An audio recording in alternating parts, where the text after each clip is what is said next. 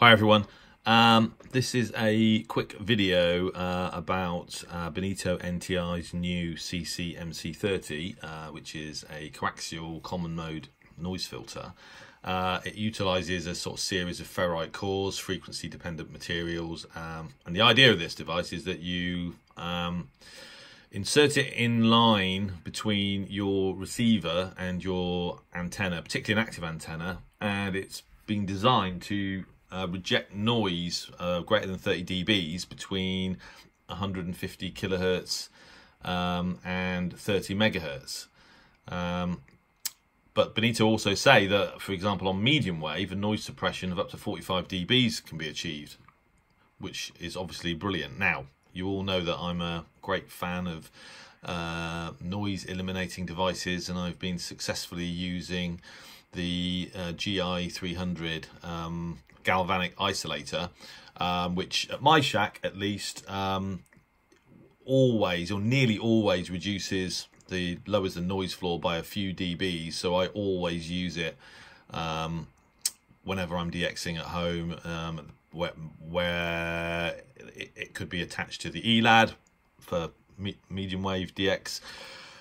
Same goes for the low HF150. I use it on the back of that if I'm DXing on HF, shortwave, and medium wave, and it's worked really well. I know other people have this device, and one or two found that it didn't offer any noise reduction in their shack. It might well be that their environment's electrically much quieter, I don't know, but in my shack, the GI-300 works very well.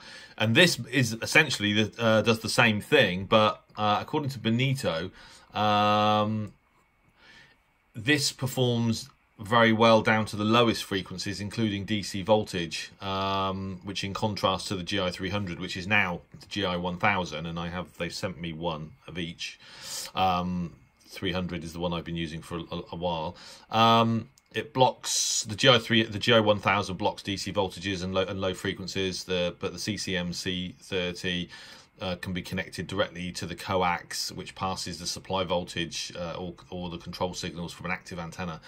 So effectively, you've got a device that does the same thing, but at very low. It's still effective at very low frequencies. So what I'm intending to do with this, and I have to thank Dennis at Bonito for sending me this device to test, as he did the GI-1000 and previously the GI-300.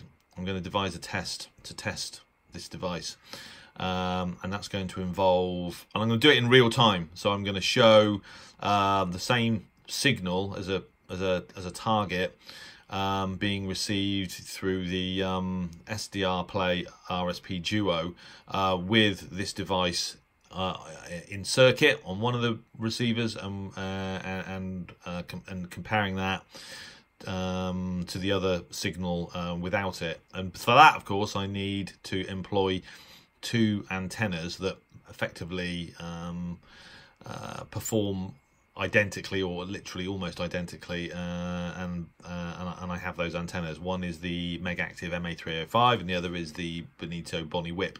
The differences in those antennas is both can operate on 12 volts, but the MA305 can operate on 5 volts, but I'm going to operate them both on 12 volts, and I'm going to test this theory that the performance is the same by viewing the same signal using both antennas in real time on the RSP Duo. So that'll be the basis of at least my first test. But I'll do another video on that. But for now, at least, I know, as I said, I've been a fan of the GI-300, which is now the GI-1000, and this CCMC-30 designed to do the same thing, but also works very well at lower frequencies. So I'm intrigued to test this device and see how well it works.